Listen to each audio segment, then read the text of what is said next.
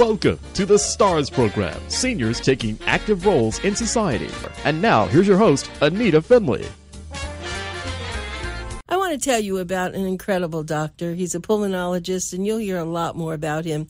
His name is Gustavo Ferrer, and he has a saying, just breathe. That's what he says. He's, as a pulmonologist, that makes sense. But it's kind of a story of a Cuban doctor, and he has quite a story to tell. But what I wanted to do first, he's in our issues. The issue just came out in October, and let me read some of it to you because it's really quite good. We're all worried about the flu, how to prevent colds this winter. So let me read what he said. He says, as winter approaches, so does the dreaded cold and flu season. But this year, arm yourself against these nasty bugs as much as possible. There are easy, affordable, and natural steps you can take to help fight back against these illnesses, even before you get a sniffle. Try these 10 methods to boost your immunity and stay healthy this winter. This is what Dr. Ferrer suggests. 1. Go for a run. This is my personal favorite. Run fast enough to break a sweat, and your elevated body temperature will work with your immune system just as a fever does. 2. Don't cough into your hands. Wash your hands and avoid rubbing your nose. Viruses get to you through the nose and mouth. 3. Take a good blend of immune support herbs such as echinacea, golden seal, astragalus, and andrographis. I hope I pronounced that correct. They're a little bit foreign to me. I'm going to go to the health food store and look at them, and I am going to get them. Anyway, they're available in any health food store. The best one of all, my favorite, is tropical sage. Unfortunately, it is not widely available. 4, use your Xlear saline nasal spray with xylitol to kill microbes right in the nasal passages. I want to tell you that I have a cousin that suffers from a lot of nose problems, and she started using this because Dr. Ferrer recommended it, and she said it's magnificent. She loves it. So that's a good suggestion. 5, probiotics help the immune system as well as the digestive system. So make sure you are taking those regularly. 6, here's a good one. Drink ginger tea with lemon and honey. Oh, yum, I love that. The best method is to simmer ginger slices to bring out the antibiotic effect. Add lemon and honey, each add to the cold and flu prevention effect, and make it taste delicious. 7, garlic.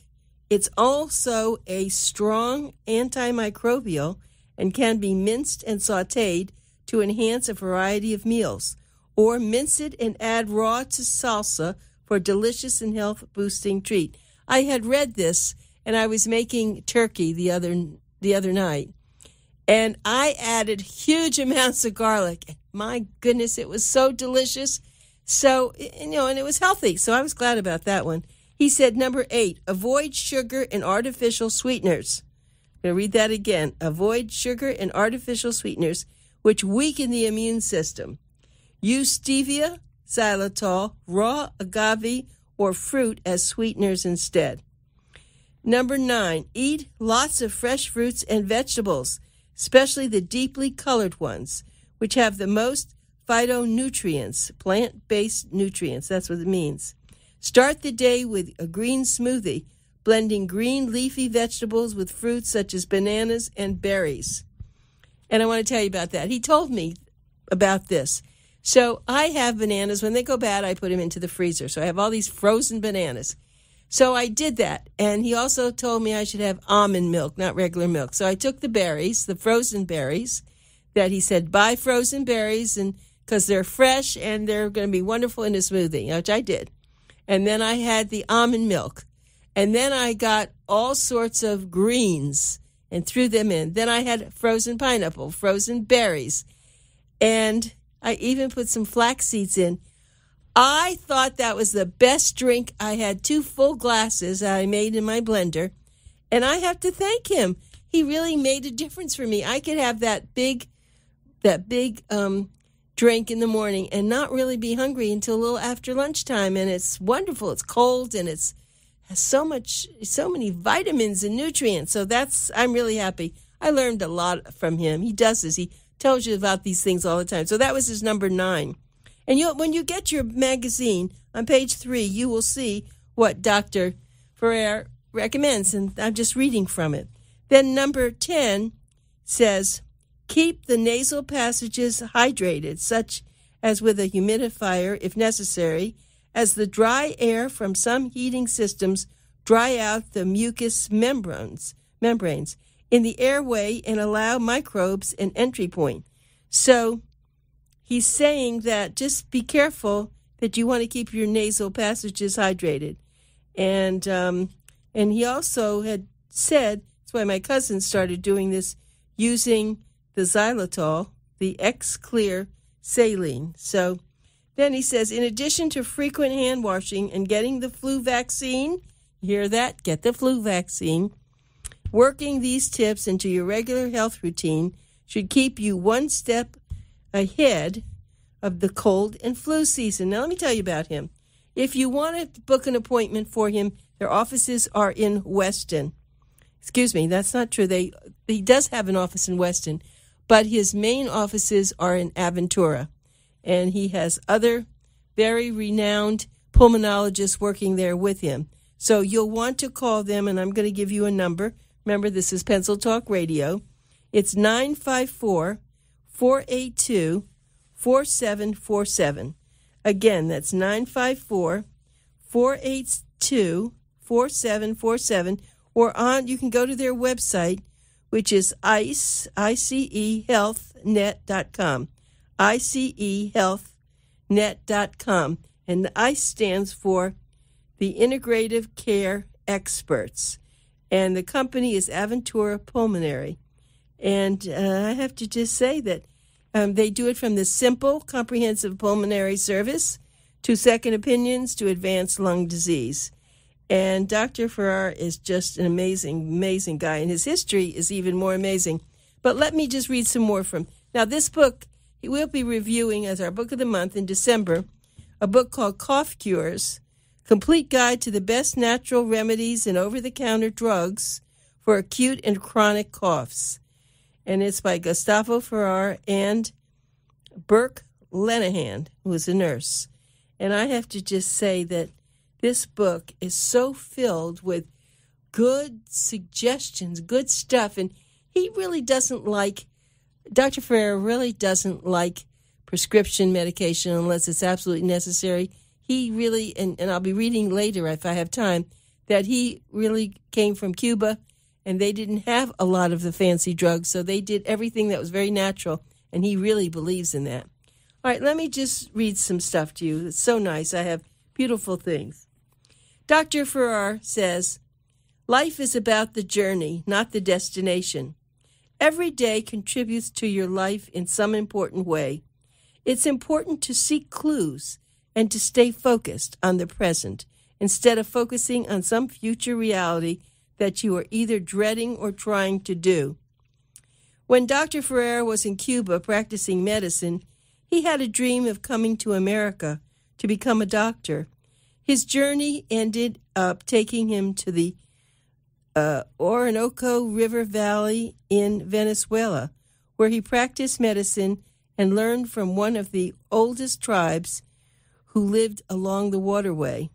It was not a straight-cut path to his dream of practicing medicine in America, but he learned a great deal about herbal remedies, cultural sensitivity, and end of life by taking this life detour to Venezuela.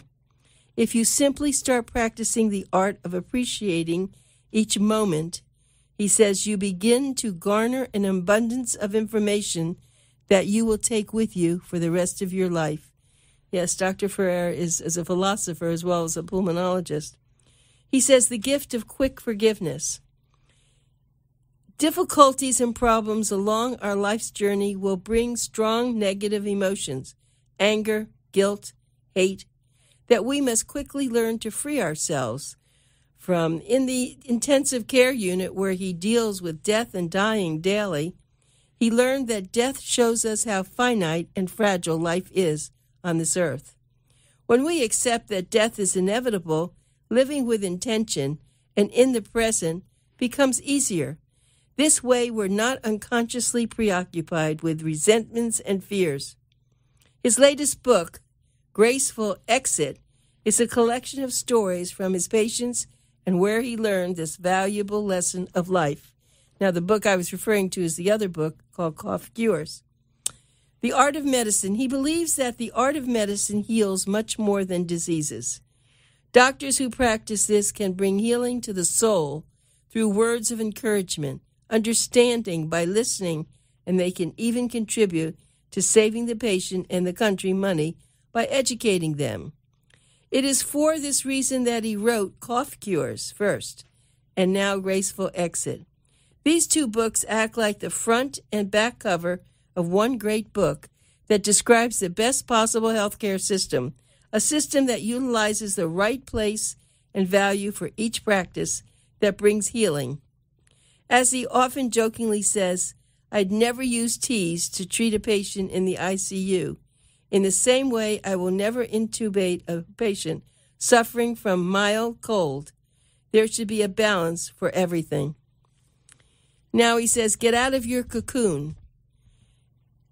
Dr. Ferrer has built a very successful medical practice and no longer worries about where he will eat or sleep at night. That being said, he has a keen appreciation for others who are currently struggling in their lives. He says he never wants to lose sight of the fact that there are people who are suffering in the world, and that every person has a responsibility to lend a hand to those who need it. His own family is still struggling to survive back home in Cuba. This is why Dr. Ferrer takes his family to a local homeless shelter in Fort Lauderdale one Saturday a month to serve breakfast. He says this is a reminder to himself and to his kids about the importance of staying humble. As well, he hopes that this story serves as inspiration to those he talks to. His main message being that anyone can achieve a dream regardless of the obstacles in front of them. So he says, just breathe. His motto is simple, just breathe. Dr. Ferrer says that even though his journey has been anything but easy, he has always learned to simply put one foot in front of the other, relax a bit, and trust that help will come along when needed. When Dr. Ferrer defected to the U.S., he recalls landing at the airport in Atlanta with only $100 in his pocket. He couldn't speak English and wasn't quite sure where he would go from there. Not knowing how to use a payphone, he sought the help of a janitor whom he overheard speaking in Spanish. He asked her to please help him make a phone call. After the phone call, the nice woman took him to the ticket counter. The ticket to Miami was $180, but he only had $100 to his name. As he was trying to explain this to the woman at the counter, an old woman standing behind him overheard the conversation. With a heart for immigrants, she understood his struggles and ended up giving him the money he needed to get to Miami. Dr. Ferrer says that when you are faced with huge mountains, it's very easy to get consumed by worry. But if you can just find it in you to relax and just breathe, everything will eventually work itself out, often in the most unexpected of ways. This is, I think you can tell a lot more about him as I read this. This is who he really is. Let me tell you a little bit about the story of a Cuban doctor, because it is it's almost short of a miracle. Gustavo Ferrer is a story of a Cuban doctor. He is an award-winning pulmonologist trained in Cuba and the U.S. He is founder of Cleveland Clinic Florida Cough Center and president of Intensive Care Experts, that's called ICE, based in Florida. He is author of Graceful Exit, How to Advocate effectively take care of yourself and be present for the death of a loved one. And that's to be released in May 2018. And the book, Cough Cures, The Complete Guide to the Best Natural Remedies and Over-the-Counter Drugs for Acute and Chronic Coughs, in which he offers a blend of Western and natural remedies to address acute and chronic respiratory issues. Dr. Ferrer began his medical work in Cuba, then was hired by the United Nations University to serve as Director of Respiratory Research, where he worked with the native people of Venezuela's Orinoco River.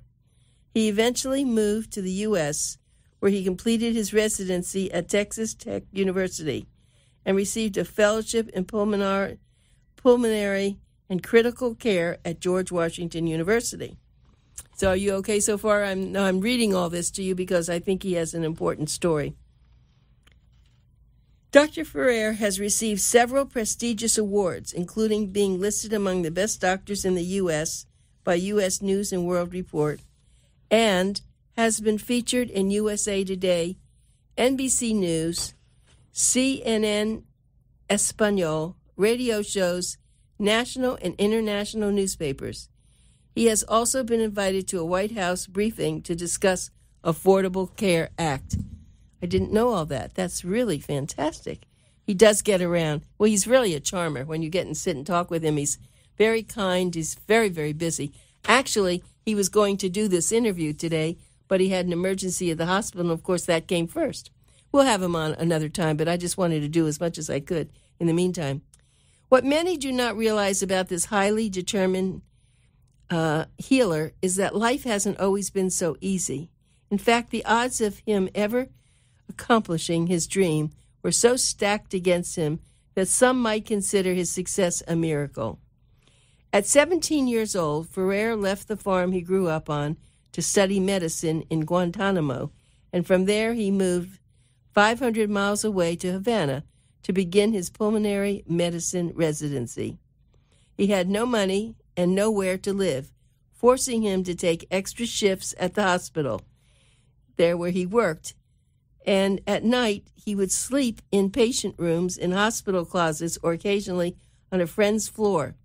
He was homeless during his pulmonary medicine education and was at one point incarcerated in Venezuela for living in the country on a lapsed visa. Can you imagine this? It's so worrisome when you take someone like this and you don't treat them right. Well, so I think that's what he does. He knows what his past was, and that's why he's so kind to everyone else. He remembers vividly being rescued out of the police car by a group of friends, like scene out of James Bond movie. In the early 2000s, he defected to the United States. While he was there, he was painting houses to make a living and learning English on the side, and he completed his medical boards and eventually joined Texas Tech, where he studied internal medicine. From there, he transferred to George Washington University, where he studied pulmonary and critical care medicine, and from there he has built a reputation as one of the best pulmonary specialists in the country. Dr. Ferrer, his first name is Gustavo. He has been very open to share some of the lessons he learned along his journey. So his motto in life and business is quite simple: just breathe. This is something that's called resistance that he wrote. Admittedly, Dr. Ferrer says that he had to jump over and through hundreds of obstacles to pursue his dream of coming to the U.S. to practice medicine. Yet he is thankful for all the problems he encountered along the way, because every snag or difficulty came with a silver lining.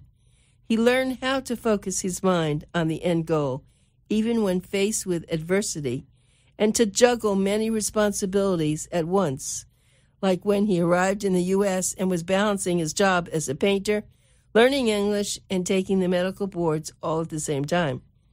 He said his resourcefulness came from his having been homeless and practicing medicine at Cuba, and his empathy for others has been out of his own struggle, to make it through a very difficult time.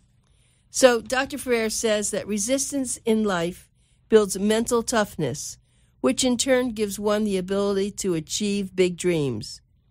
He says when you realize that every problem is a gift, you appreciate them for what they are when they come along rather than dreading that you are once again confronted with another obstacle. I think that is so well written, and it says so much about Dr. Ferrer. He really is everything that I've just written, that I've just read to you. And his book, as I was saying, Cough Cures, is a magnificent read. I have it here in front of me. It really is it's so good. I could just sit and read the whole thing from start to finish, but let me just read a little bit about what the book is. Here's some testimonials. It says, in this groundbreaking book, you'll find the best of both worlds, bridging the gap between conventional and holistic medicine. Cough Cures is not just about coughs. It's about natural alternatives for antibiotics, cough syrups, pain and sleeping medications, even antacids. Dr. Ferrer, a renowned pulmonologist, and Burke Lennihan RN, a certified practitioner in holistic medicine, bring you a book packed with natural cures and guides for the best over-the-counter drugs for acute and chronic cough. You will also learn about acupressure, breathing exercises, and other techniques. The recommendations for natural remedies are documented with more than 200 research studies, so that when both parents and physicians can feel confident in using them, Cough Cures has the answers you've been waiting for. Discover why antibiotics don't work for most colds and coughs, when and how to treat something safely at home, how to save time and money treating coughs, colds, and flu, how to avoid unnecessary and possibly harmful x-rays, the top natural holistic treatments and safest drugs for coughs, colds, flu, insomnia, and acid reflux and pain relief. This groundbreaking book provides an unbiased approach to the best over-the-counter drugs and natural treatments for coughs, colds, and many more. The book provides easy-to-understand instructions while protecting consumers from being lured by false advertisement claims. Its information is valuable to both the general public and physicians. And it really is. It's an extraordinary book. And there's another one here. What I just read was from Elena Rios, president of the Natural Hispanic Medical Association. And the next thing is, we've needed this book for years, not only to treat cough, but also to live a healthier life. Useful for health professionals and lay people alike. It reads easily, and the shortcuts guide the reader to key points. I learned much, and I plan to use the information to many new protocols. The appendices alone are worth buying the book, as they provide the scientific research. I recommend it not only to treat cough ailments, but also to live a healthier life. And that's by retired Major General Bernard Lufke, Ph.D., author, speaker, and humanitarian.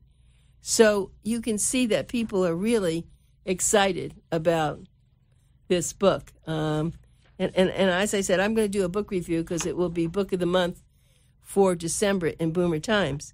So that's something to look forward to. In the meantime, Dr. Ferrer has been on the radio before with us, and he will be coming back to do this when he's just has a lot of emergencies, and those things happen. But I hope that I've been able to read enough to you so that you got, a picture of what he really can do.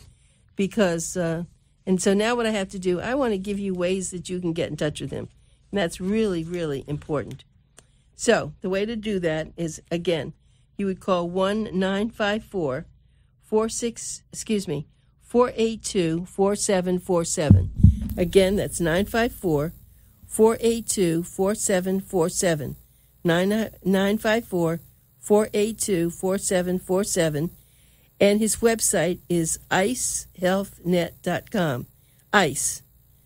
And ICE stands for Intensive Care Experts.